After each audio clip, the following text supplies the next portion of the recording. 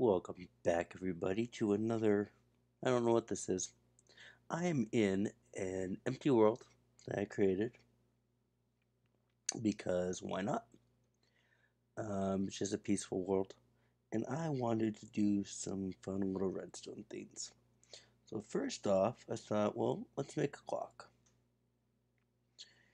We got a couple of different options here for making a redstone clock. And I'm sure there's more than a couple of different options, but these are the ones that I can think of off the top of my head. So we put torches there, and then we put the final piece, the redstone dust. That does that thing. You notice that it goes around like a clock. They pulse, differently. Oh, the third one. Okay. Sometimes that back one doesn't do anything, um, but it does this time around, which is good. So there's one. Then another clock option is put the redstone here. And we go back down here, put the redstone repeater. Make sure you have them facing or going, around in a circle. Don't mess that up. Oops. Okay. And then to get this one started off, we need to grab a torch here. Put it right there. Set it, and then delete it. You can get rid of that block too. Here is that one. If you put pistons, let's see if we can get a piston here. Nope, that's a dispenser.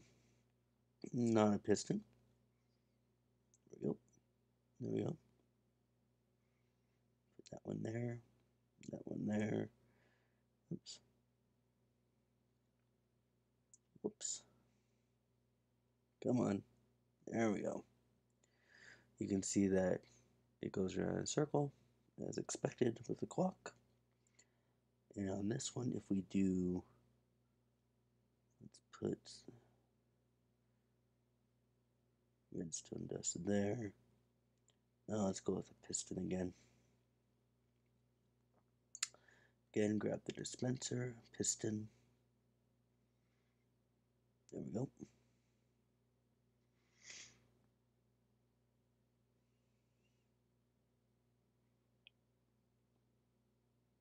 Those kind of do their thing as well. So we can get this middle one going.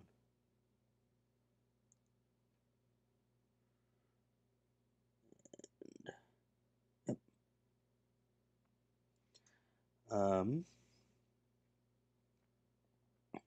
I know there are more options, but those are the two I could think of at the moment.